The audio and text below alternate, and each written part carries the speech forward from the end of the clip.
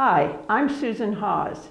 The Wall Street Journal recently commented that the real estate market will be an important factor in whether or not the stock market continues its early 2016 doldrums.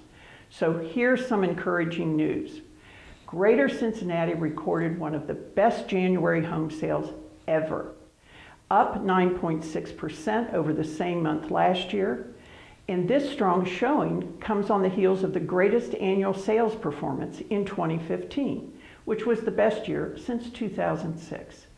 And average sale prices were 2% higher than last January, as well, owing to continued low mortgage rates and a low inventory of houses for sale in the market.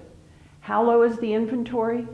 At the end of January, the number of houses on the market in Greater Cincinnati was down about 15% from last year.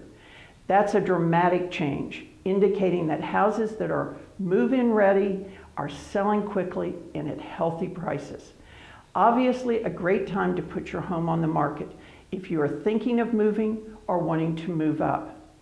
We at HHB Partners can help you set the best price for your home and provide selling guidance in this robust market. And if you are thinking of buying, our experienced agents are here to help you navigate this very competitive market. Give any of us a call and come back next week for another Scoop 60.